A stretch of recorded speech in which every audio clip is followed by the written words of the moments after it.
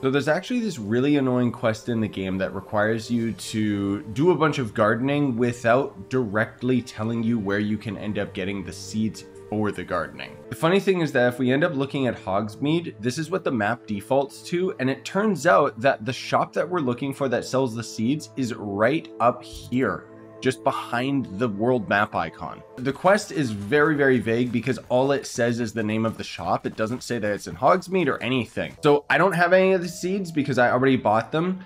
In order to complete the quest, you could just buy the plants outright though. Now, the funny thing is that there's actually a very similar quest that comes a little bit later where you need to get Flux Seeds, and those are actually sold here at Magic Neep. So for the time being, you can end up just going into the gardening section, the greenhouse, and just right down here, you'll be able to end up planting your seeds, and they are going to end up being on a real life timer that will end up renewing over and over and over again. Essentially, if you have a seed, it gives you infinite of that resource. The problem is that we can only plant these 4 seeds in a small planter, and we need to have a bigger planter in order to end up planting all of these additional seeds. Once again, the game in no way, shape, or form references where you end up actually getting the bigger pot, at least in your quest icons. So funny enough, it's actually the Tomes and Scrolls shop that will end up selling you the larger pottery, because what this guy's going to do is he's going to end up selling you recipes in order to craft things for your own personal room. So I don't want to spoil too much in terms of the story or progression, but the Room of Requirement eventually shows up and allows you to completely customize everything about it. And once you end up buying the recipes, then you can finally start putting these down, which are the large pots, so we can finally end up dealing with all the extra gardening.